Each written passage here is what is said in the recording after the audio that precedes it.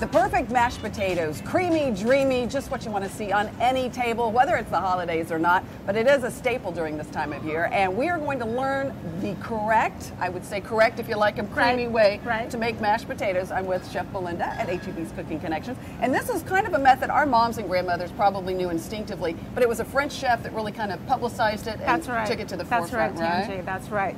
This is a recipe from Joel Robuchon from Paris, France. He got us Michelin star making this.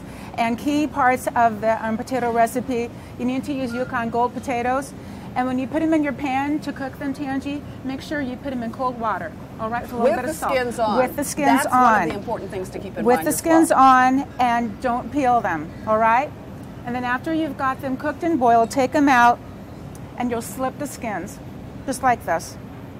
Next step is to go ahead and use the food mill. And you say you do use a food mill? You do use a food mill, yes. Why is that important versus using your mixer, your blender, or something else? The food mill actually processes the potatoes less, Tangi, and it gives a texture that's so velvety and heavenly. There is nothing else like it. Okay, so you use a food mill, and you can get them at HEB, which makes it easy. Yes, you can. I have some already food milled potatoes, and I've been taking the spatula and turning them around, folding them on medium-low heat and fanning it with the plate. This is to get the moisture out, all right? The end texture, you should be able to take and make Play-Doh balls with your potatoes. Once the potatoes are dried, this is when the butter comes in. I'm gonna put in a half cube at a time, and you're gonna vigorously stir it with a sturdy spoon. This point, the butter needs to be room temperature, very important. And I'm mixing it together to incorporate it.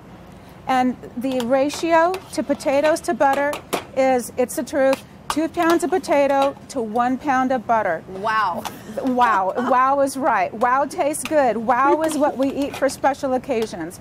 But again, this is a foodie fantastic recipe. I'm doing this over medium-low heat in a small saucepan. And it's good. It's like my version of CrossFit workout. The last final step is putting in the brown butter. This is our brown butter that we melted. We're not going to pour all of it in, and I'm going to go ahead and use a whisk to get it in.